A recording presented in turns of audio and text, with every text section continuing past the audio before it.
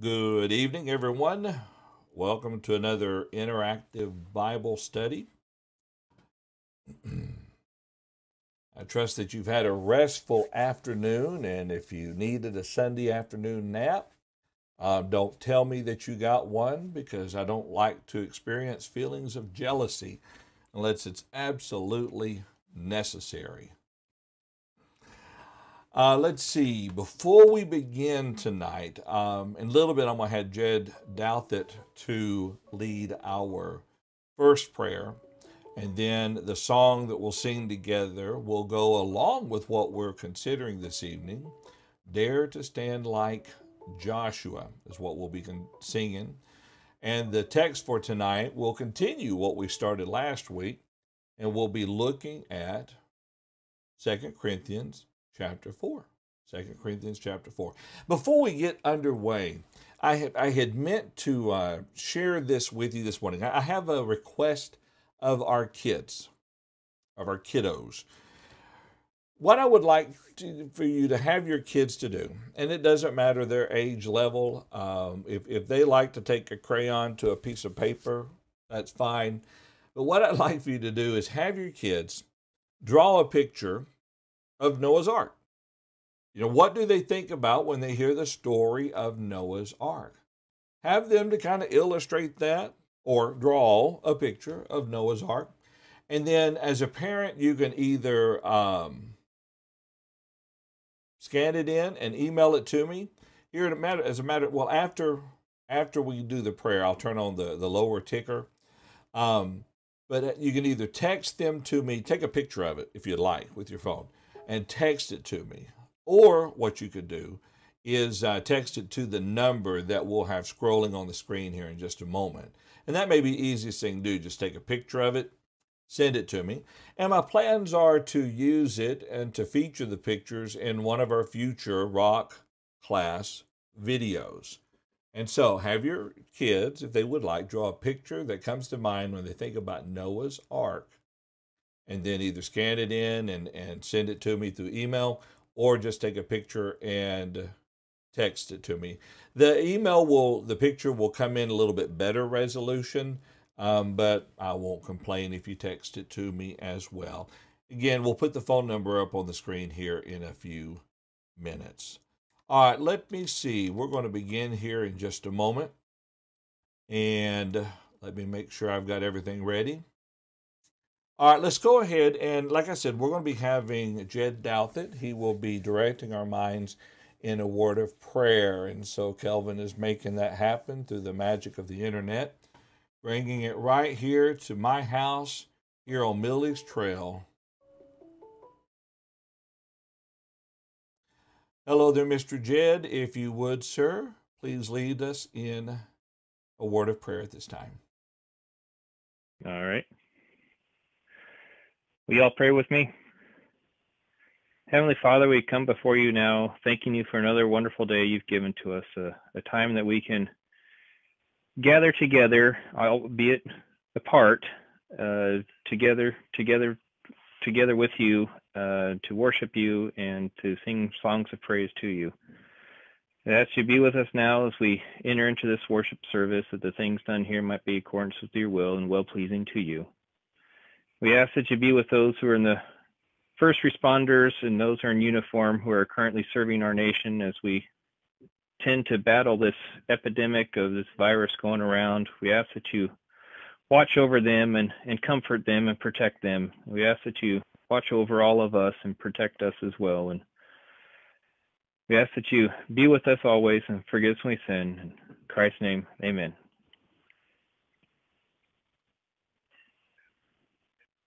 Jed, thank you very much. I appreciate that. So You're we're welcome. going to sing one song tonight. So if you want to gather your family members are probably already gathered around. But this song we're going to sing, Dare to Stand Like Joshua, goes right along in part with the lesson we're going to be considering this evening, especially when you consider part of 2 Corinthians chapter 4. Kind of talks about the strength of the apostles and their willingness, even in this jars of clay that we live in, to press on in service unto God. So let's All sing Dare to Stand Like Joshua. I will.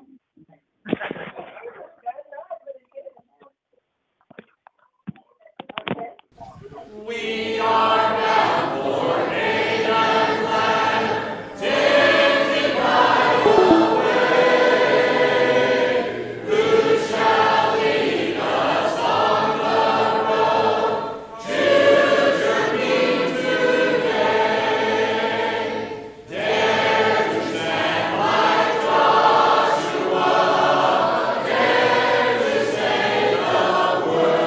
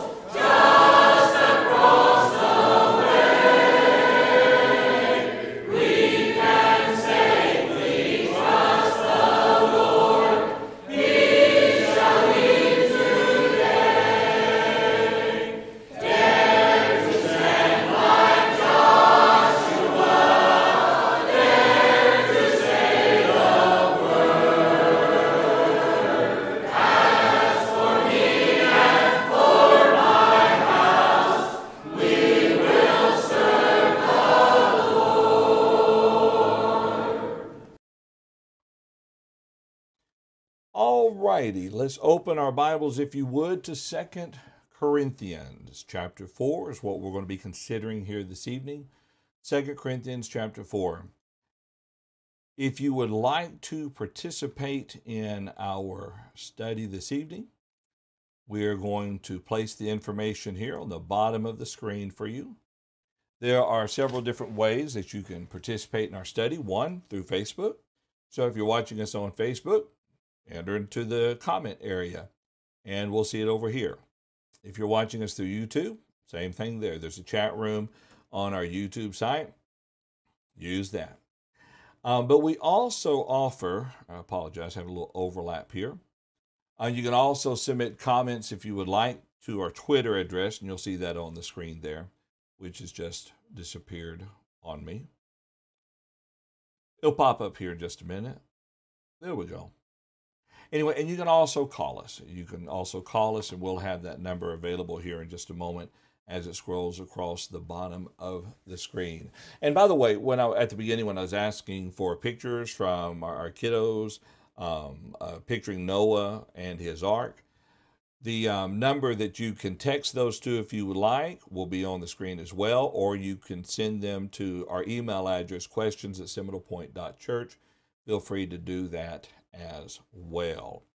All right, like I said, we're in 2 Corinthians chapter 4. We looked last week at chapter 3, and so I decided this week we would just kind of go right on in, segue into chapter 4. So let's get that up to verse 1. And there you see that phone number now coming across the screen, 405-276-2966, 405-276-2966. If you have a comment during our study tonight, text it there if you would like. Or if you really want to talk to me in person, you can call the number.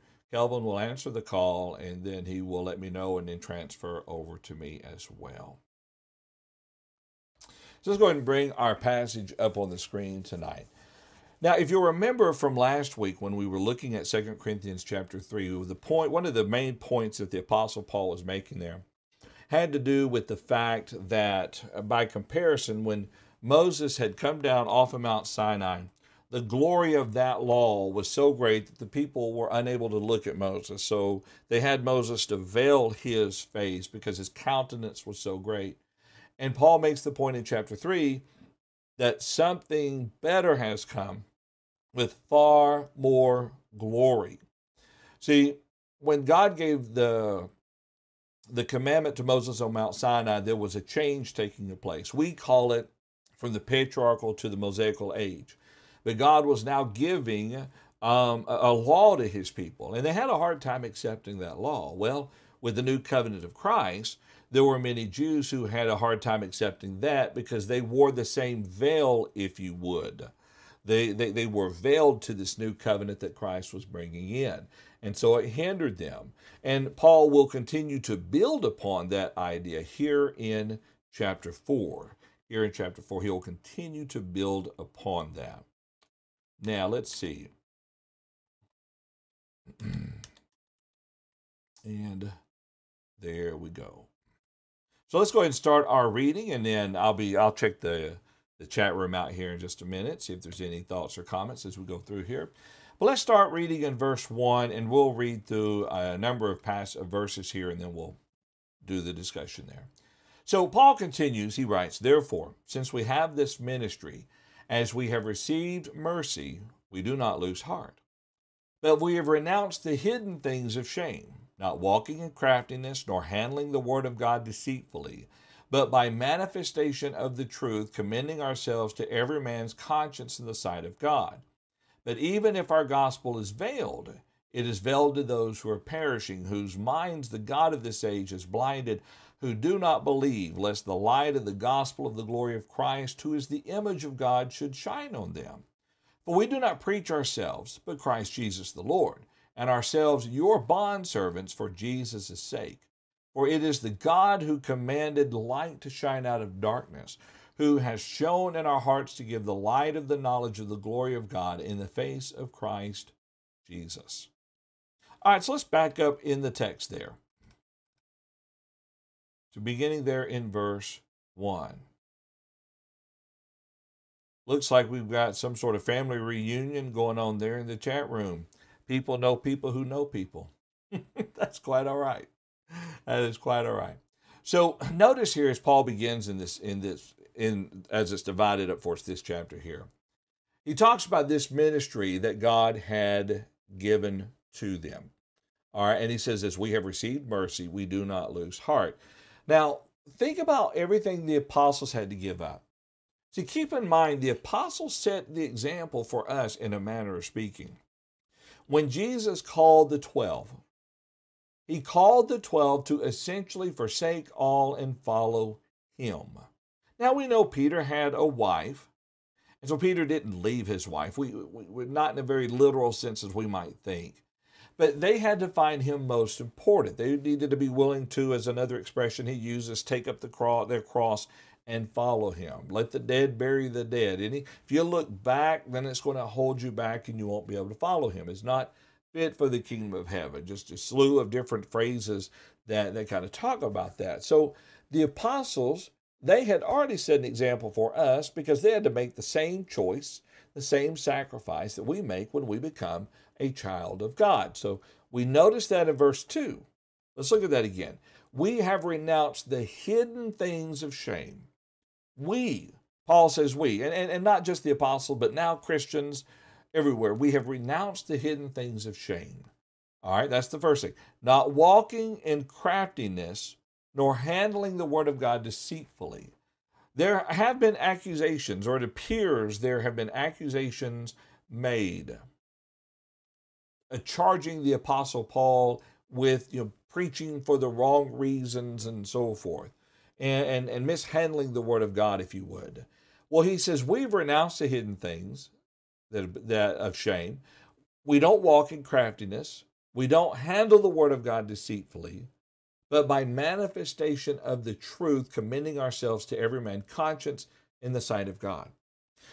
One of the things in a conversation I had with one of our other elders earlier today, we have to be very careful during these times of distress that we're going through. I have seen too many people in the past hold to a staunch position until their life changed.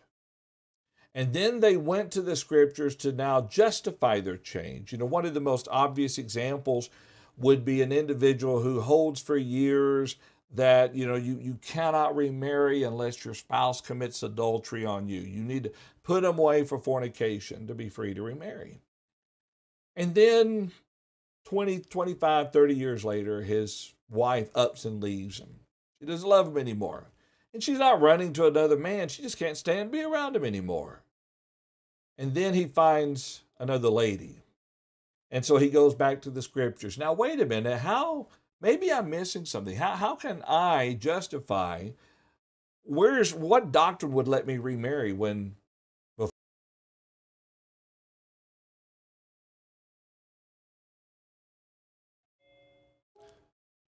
All right, looks like that we are officially back. I don't know if we had a net quake or a full-on outage here at the house. And I'm not sure what the last thing you heard was, so I'm kind of back up just a little bit and see and just go from there. What I was talking about before we went down there is we must not manipulate the Word of God to fit what we want to do. Okay, if something is wrong, it's wrong. If it's right, it's right. If it's a matter of judgment, then it is a matter of judgment. So here in the text of verse 2 there, Paul is telling them that they did not handle the Word of God deceitfully. They handled the Word of God in such a way, commending ourselves to every man's conscience in the sight of God. But even if our gospel is veiled, all right, so this brings us back to what we were talking about at the beginning in kind of a preview or looking back at chapter 3 there. But even if our gospel is veiled, he says it is veiled to those who are perishing. Now he'll continue on here and he will talk about what kind of is blinding these individuals there. And I think it's a very important point. But before we do, let me refresh something here. Hang on just a second. Yes, we definitely had a drop in our internet. And so let me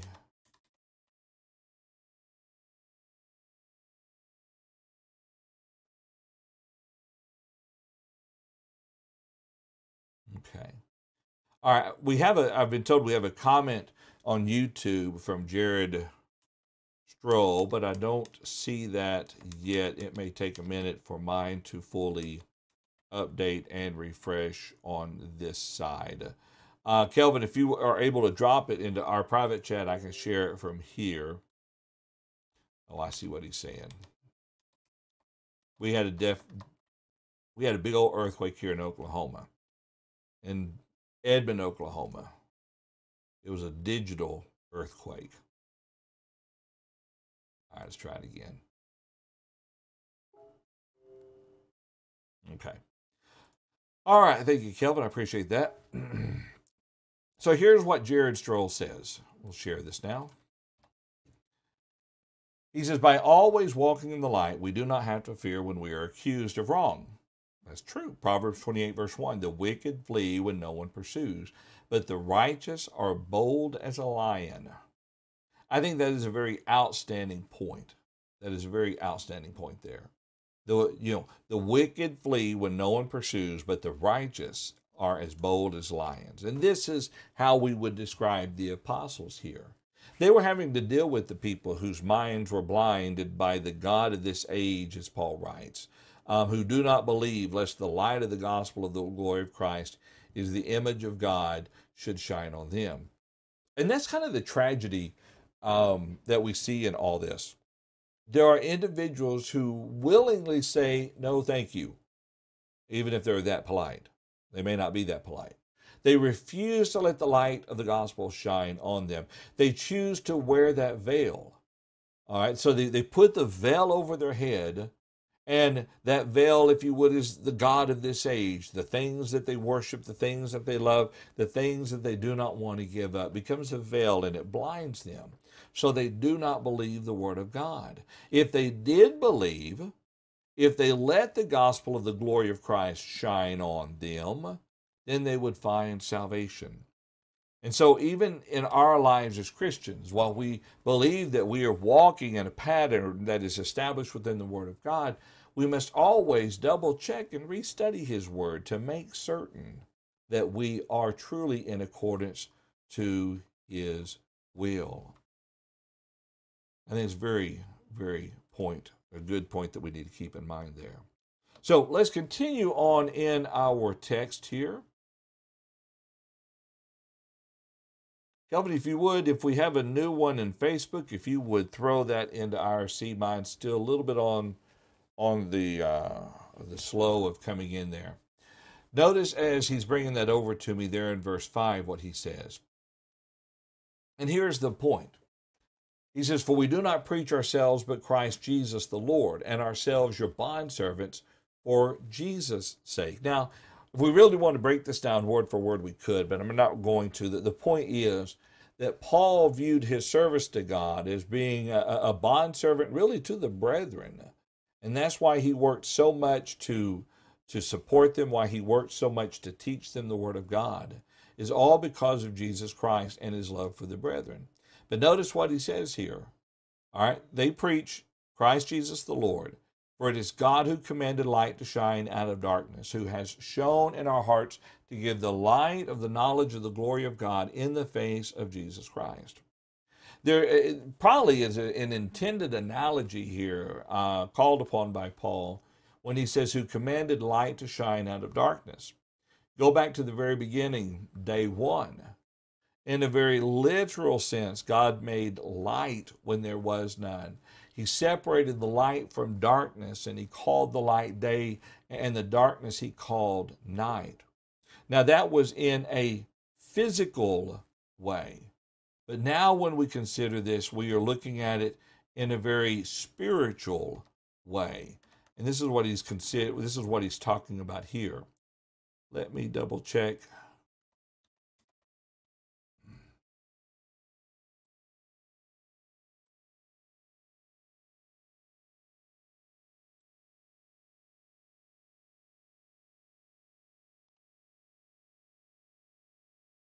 All right. All right, things are still working a little bit slow on my end for some reason. Let's see if I can reset this here for a second. And mainly what it is, the comments. So we'll keep going until they populate a little bit better here. Notice again in verse 6 there, we're talking about in a very spiritual sense. God commanded light to shine out of darkness. Jesus was that light, and in him was the light and the life of men. John 1 tells us here. So here we have the world, it is filled with darkness. We have Jesus Christ, he is the light. And so God commanded this light to shine out of darkness. You know, where there, and I don't know if this phrasing is particular. I need to look at other translations, but it is interesting that he says to shine out of darkness.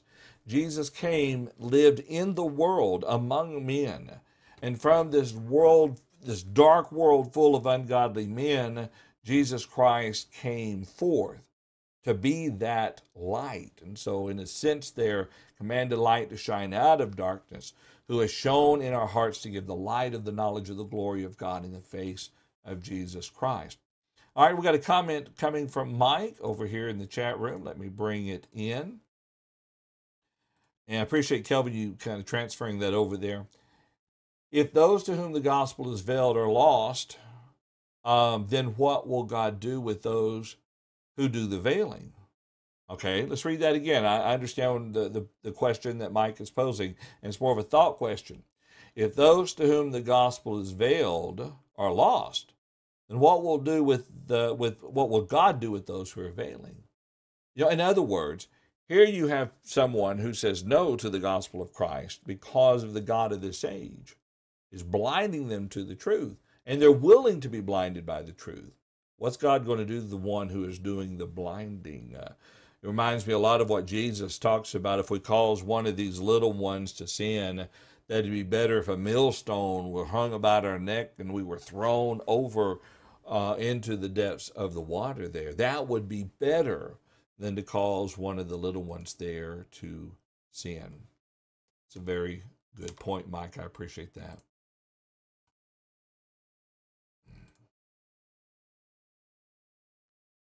All right, let's see. All right, so with that being the case, let's go a little farther here within our text. Again, if you'd like to participate in our study today, I know because of the internet quake we had over here, it's created a few little minor issues and delays, but you can send a text message if you would like to 405-276-2966. You can also call that number and leave a message as well, or talk to Kelvin and he can transfer you over to me. Or you can also send us a question at questions@SeminolePoint.church. Questions@SeminolePoint.church. All right, let's see. Before we continue with our next section, I've just been made aware that we have a few other comments here in the text in our chat room. So let me get to those here swiftly. The first one comes from Jared.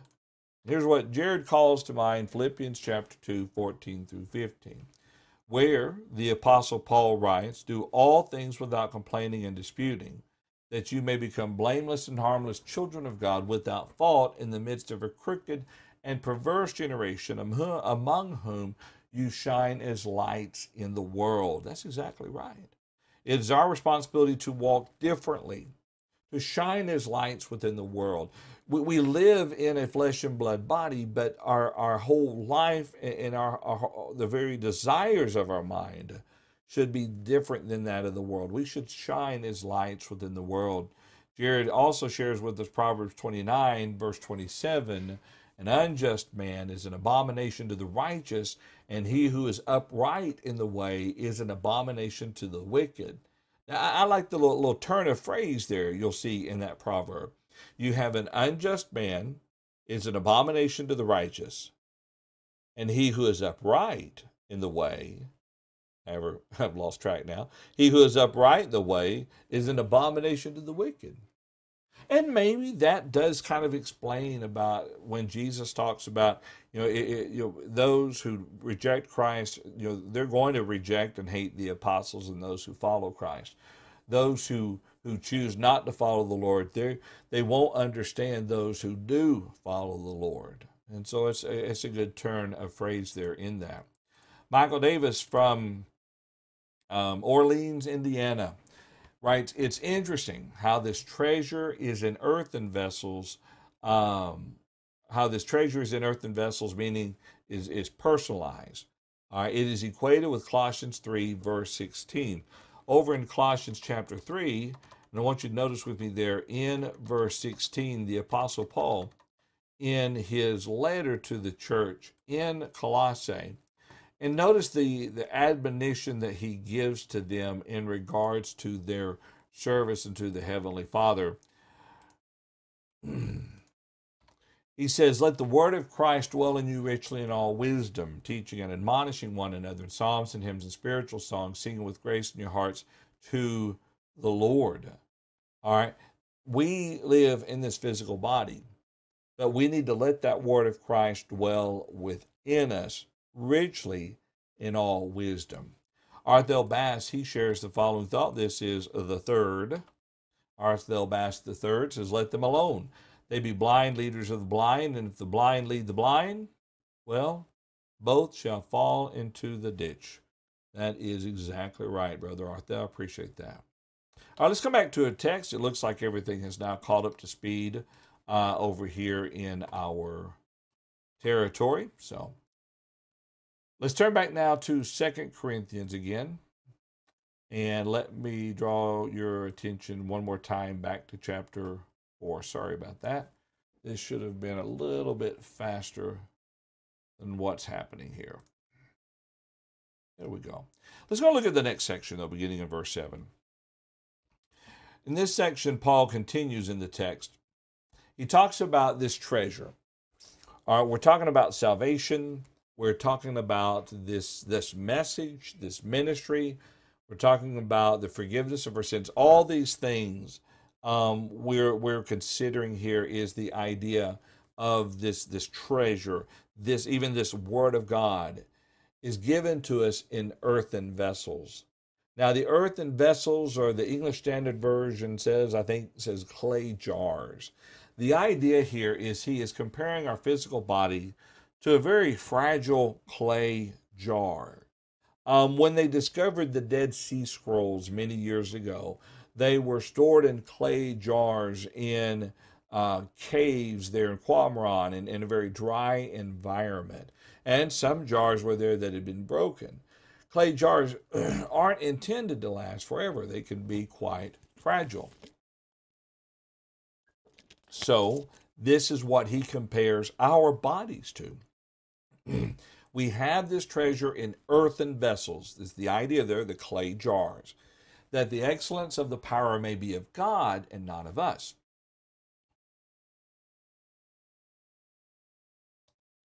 What that means is the work that the apostles were doing, even the miracles that they were able to do through the Holy Spirit, was not of themselves.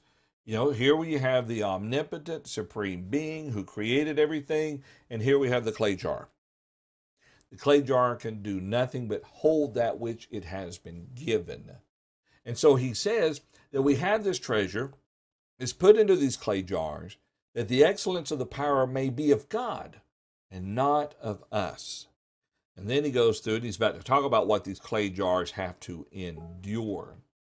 We have a comment here from Dan Cross, is what I am suspecting there based on what I'm seeing. And he makes the point here that light equals enlightenment. That light equals enlightenment. That's a good point. Chuck, he says, Jesus knew there would be those who would not believe. And that's sad, isn't it?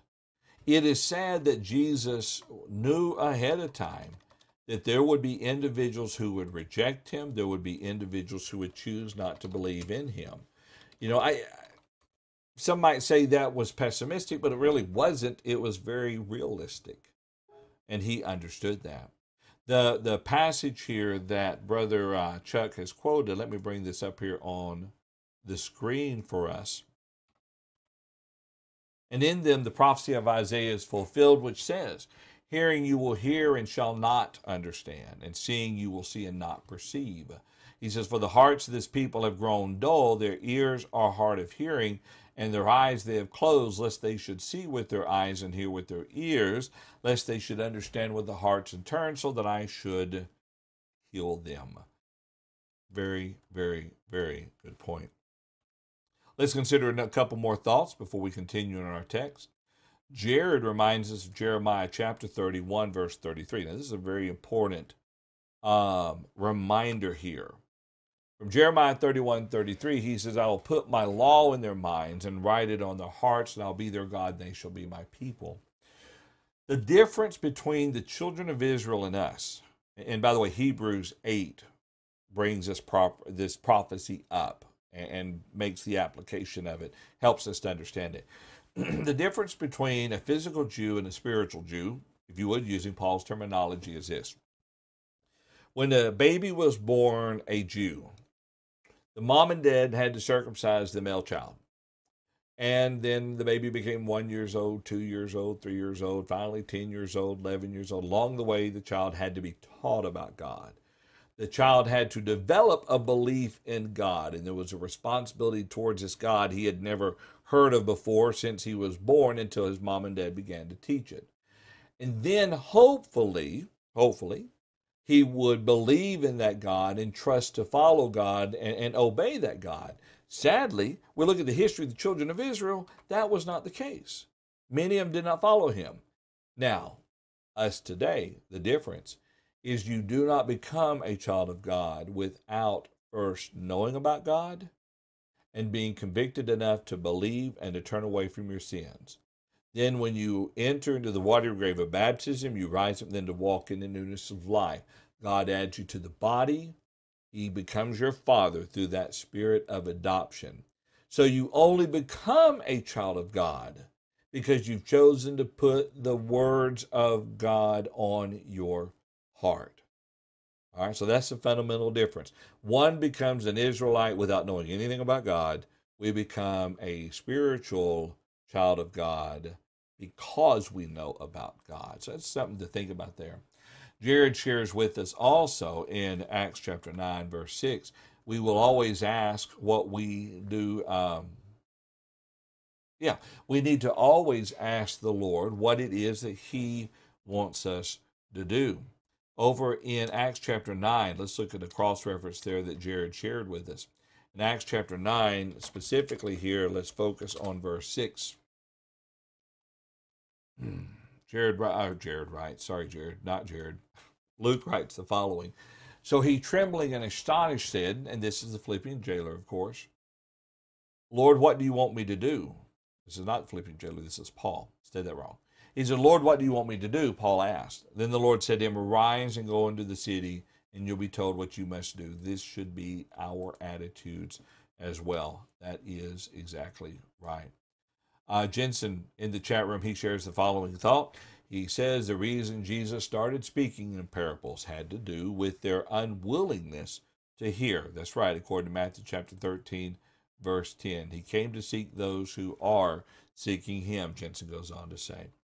Excellent points and thoughts and comments. I really appreciate it. So let's go ahead and continue with our text. Again, if you'd like to participate, just take a moment to read the ticker as it scrolls across the bottom. You can drop a comment in Facebook if you would like, or you can also drop a comment into YouTube as well. One more verse just popped up, so let me take a minute before we continue and bring it up on the screen there. Over in Jeremiah chapter 18, Chuck shares this comment with us. Jeremiah writes the following. Let me get to the 16th verse there. No, 6th verse, that's right. I said it wrong. O house of Israel, can I not do with you as this potter, says the Lord? Look, as the clay is in the potter's hand, so are we in my hand, O house of Israel. Well, there you go. Two different uses of this concept, but it's very likely that when Paul referred to us being earthen vessels or clay pots, that those who were Jews might have even remembered and thought about this statement here by Jeremiah.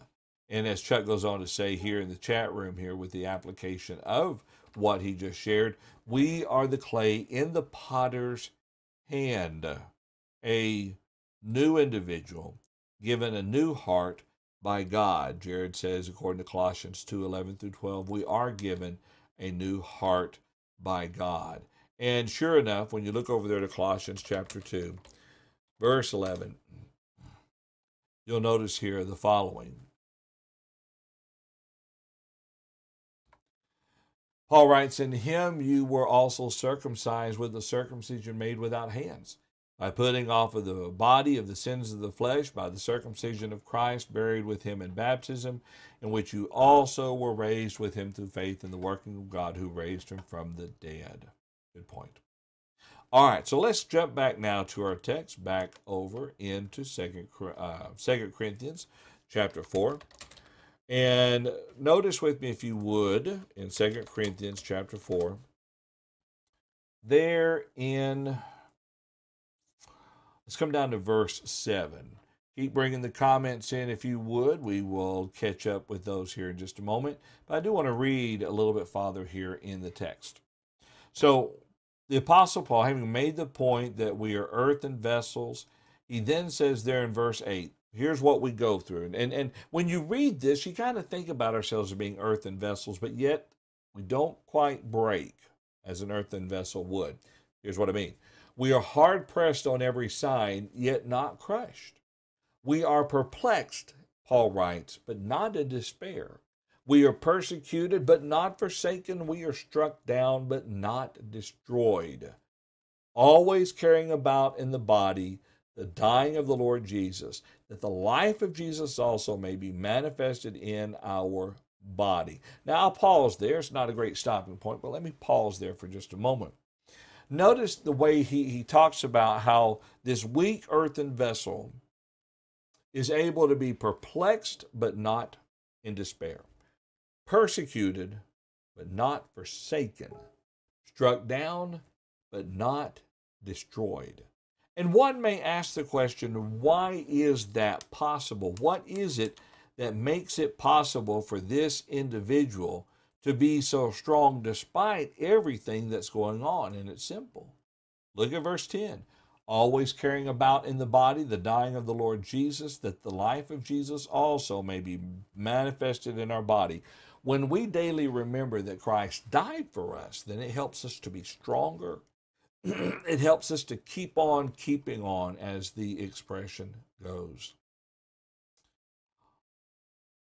Let's look at a couple of comments here before we continue with verse 11. So let's turn in our Bibles over to, turning over to 2 Chronicles chapter 16, verse 9. We'll bring that one up here in just a moment. 2 Chronicles, we're going to go to chapter 16.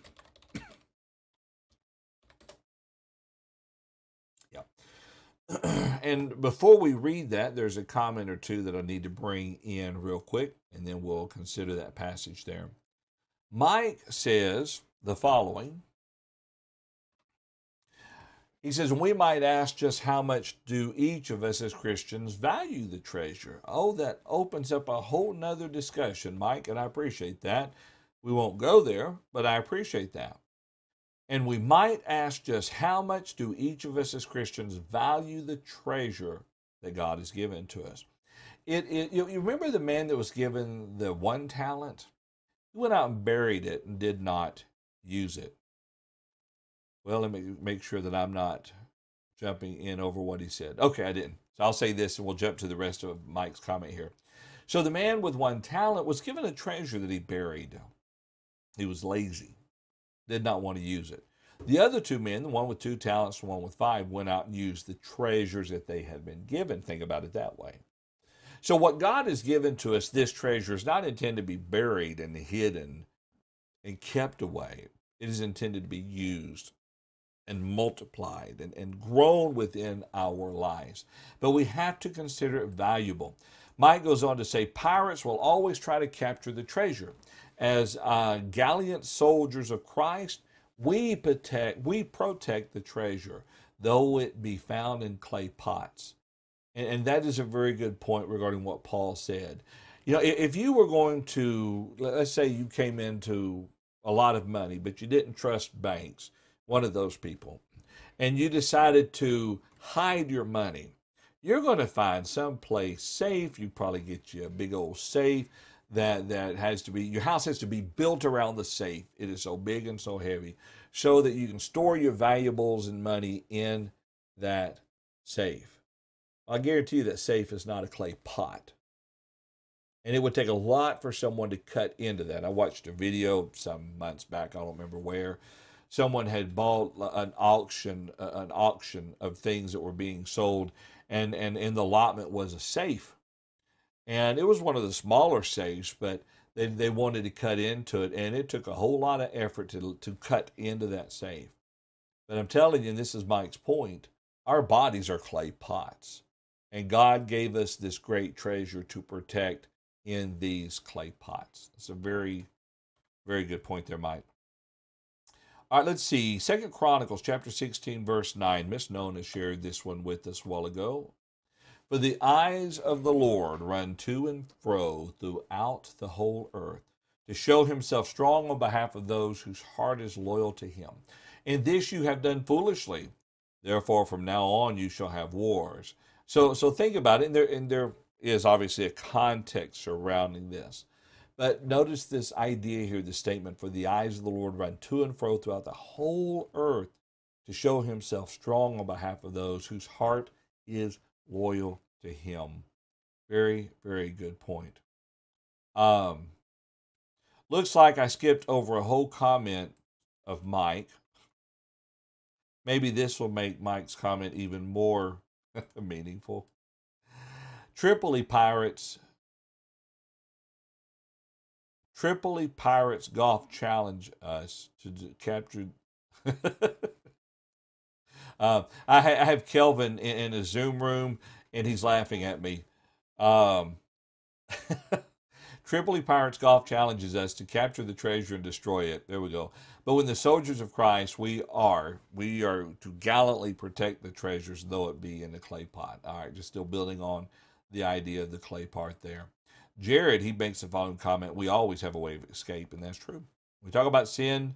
There's always that way. He reminds us, Jared does, in 1 Corinthians 10, verse 13, how that no temptation has overtaken you except such as common to man, but God is faithful, who will not allow you to be tempted beyond what you are able to bear, but will with that temptation make a way of escape. Okay? We can bear the temptation and we can be victorious over that temptation. Will make the way for us to bear it. All right. Good comments. I appreciate that. But let's take a second and turn back now in our text. Let me get that back up on the screen here for you. So again, back in 2 Corinthians chapter 4, we've talked about the earthen vessels, hard pressed on every side, enduring all the difficulties and the challenges here that we see within our text. Notice here what Paul goes on to say then. Always caring about the body, the dying of the Lord Jesus, the life of Jesus also may be manifested in our body. For we who live are always delivered to death for Jesus' sake, that the life of Jesus also may be manifested in our mortal bodies. So that death is working in us, but life in you. So an interesting thought here that he says, for we who live are always delivered to death for Jesus' sake. Think about the Apostle Paul. Think about those who are giving their life for the cause of Christ here in the first century. Okay? They are, as it says, they are delivered to death for Jesus' sake. And based on when Paul wrote this, it is very likely that his journey to Rome is probably not far away, if I remember correctly, and I might be a little bit off on this. But I think this may have been written during Paul's third journey. Well, let me rephrase that. He visited them one last time on his third journey, where he had to harbor there in that region for about 3 months. And so he continues his journey, and it's not long after that that he composes this letter to them.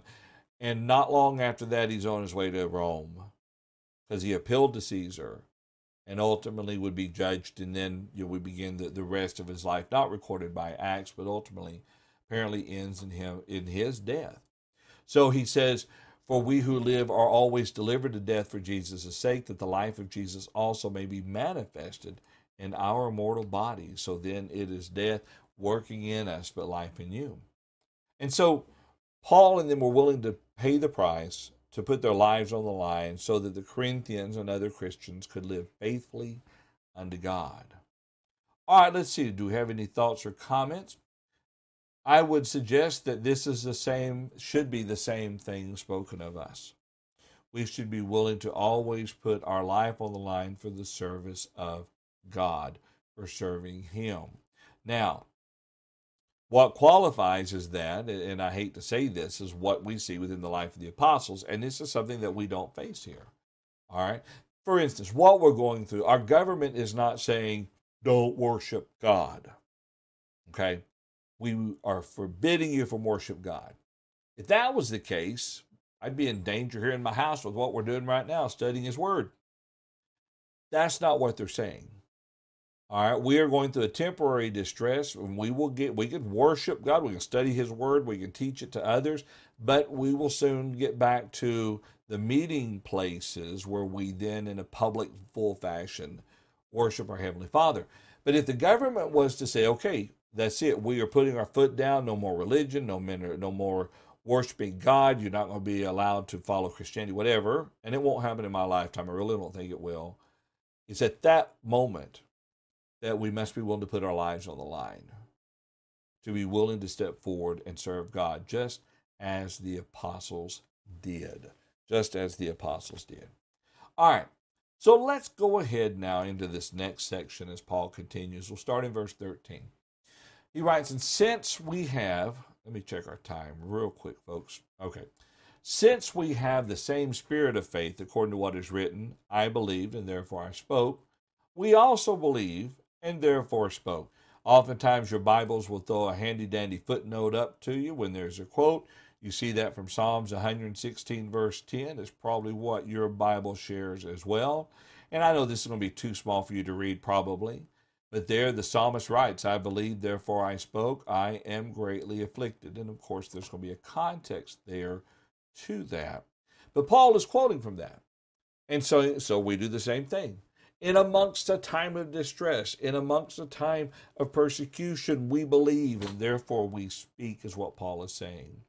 Knowing that he who raised up the Lord Jesus will also raise us up with Jesus and will present us with you. Beautiful statement there, but it gives us Paul's motivation, his hope. And we've talked about hope before. Hope is an earnest expectation. It's not some wish or some dream. You know, a child may want a bicycle for Christmas, and so he may hope for a bicycle. But that's not the same thing as an expectation. And an expectation is going to be based upon the fact that you have enough reason to believe that someone's going to get this for you. It's like the parents saying, okay, next month, we get our next paycheck in, you're going to get your bicycle. So the next month rolls around, the child hopes and has proper hope for that bike because his parents have made the promise to him. And so here, why was it that the Apostle Paul and others continued to believe and to speak and not give up? They believed that they would be raised up with Jesus and would be presented with other saints. There's the idea there behind verse 4 real quick. He says there, will also raise us up with Jesus and will present us with you. For all things are for your sakes, that grace having spread through the many may cause thanksgiving to abound to the glory of God. The more people that Paul was able to teach, the more people that were converted to the truth, and on we go, the more people that praise God. All right, looks like we've got about 3 other comments in the chat room. Let me, let's see, get those brought into our discussion for the remainder of the time that we have. We have about 3 more verses in our text. We'll get to those here shortly. Jared sharing with us 1 Peter chapter 3, verse 15 says, but sanctify the Lord God in your hearts and always be ready to give a defense to everyone who asks you for a reason for the hope that is in you with meekness and fear. That's exactly right. That's exactly right.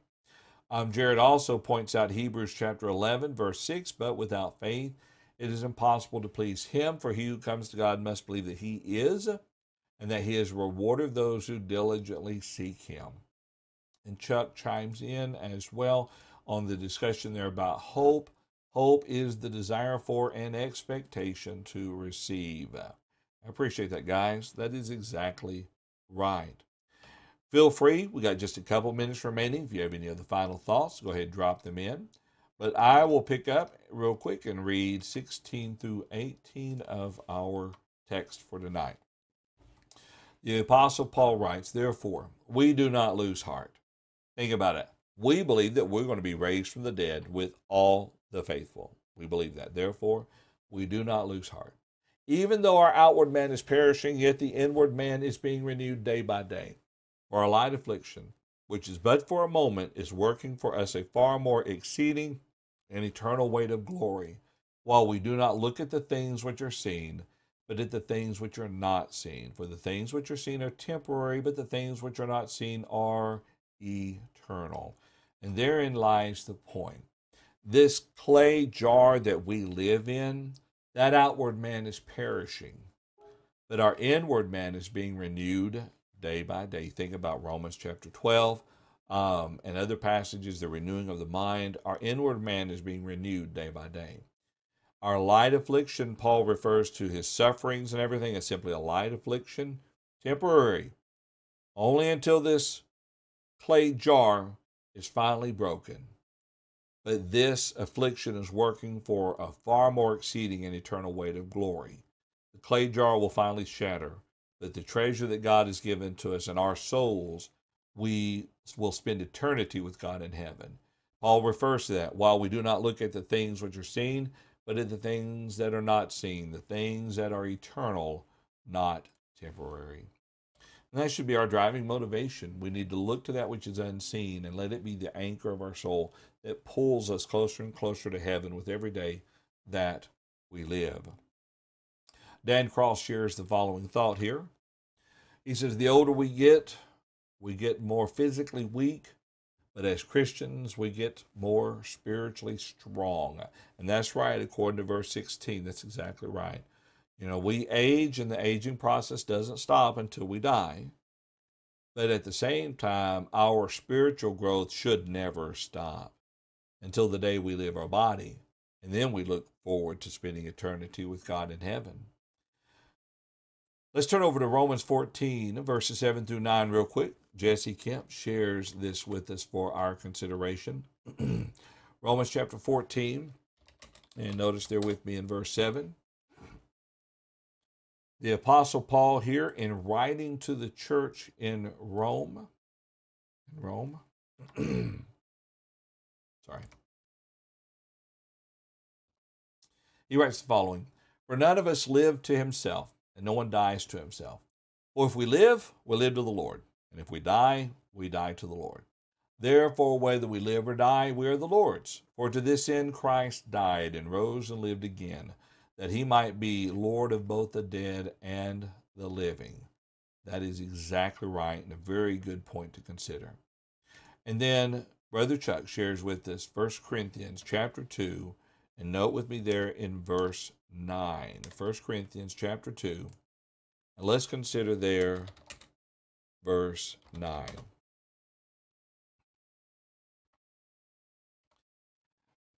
But as it is written, eye has not seen, nor ear heard, nor have entered into the heart of man the things which God has prepared for those who love him. And to that we say, amen. That is exactly right. That is the beauty we see within the Word of God. That's the beauty of the inspired Word. That is the beauty of the hope that is promised to us, eternity with God in heaven. Well, according to my clock over here, we are at the top of the hour, and the preacher shouldn't be very long-winded frequently. And so we'll go ahead and pull our study to a close today. I'd like to thank you so much for all your comments, for all your participation, your willingness to sit down through this matter, through this means, this avenue, this medium, I should say, and study the Word of God. You know, what I find really interesting about this, and while this can be viewed at a later point in time, this is real time for us right now. And I appreciate you sitting down with me, separated by houses and space and distance and so forth, but yet in the same moment of time, we've come together and to study the Word of God. I really, really appreciate that.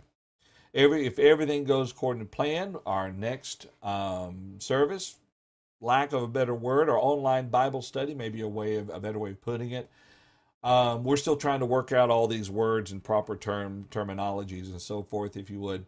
But it'll be Wednesday night at 7 o'clock. So if you would, let us bow for a word of prayer, and then we'll be completed for the night. Let's pray. Our Heavenly Father, we thank you so much for your grace and for your mercy and for your loving kindness. We thank you for the earthen vessels that we live in, these bodies. We realize that they were never intended for us to live forever in, but to be a temporary dwelling place where we stay until we finally reach that promised land. And we thank you, Heavenly Father, for the wisdom that is seen within the church. We thank you for the wisdom that is seen within your word. And we thank you for sending Jesus to die upon the cross of Calvary so that we might have the remission of our sins. Heavenly Father, we ask that you please go with us and be with us and watch over us as we go through this week. And again, as many petitions have already been offered up, please continue to be with those who are working on a treatment and a cure for the disease that we're facing, so that we might be able to return to fully being able to assemble together, side by side, hand in hand, offering up songs of praises to you. We ask now that you please be with us. In Jesus' name we pray. Amen. Y'all have a pleasant evening and a great week.